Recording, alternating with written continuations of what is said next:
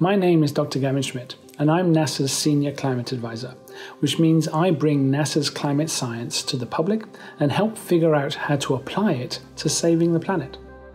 I've been a climate scientist with NASA for more than 25 years, and I use Earth data and models to understand the past, present, and future of climate change. Climate change is one of the most complex issues facing us today. It is a global problem felt on local scales, and one that will be around for decades and centuries to come.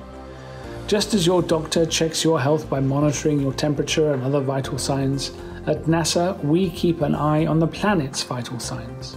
We keep track of the Earth's temperature, the patterns of rainfall, ice sheets, sea level rise, and the amount of carbon dioxide in our air.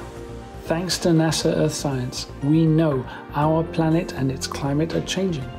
And based on the evidence from the oceans to the upper atmosphere and from the tropics to the poles, we also know human activities are driving this change. As our planet's temperature rises, that will impact weather and extremes.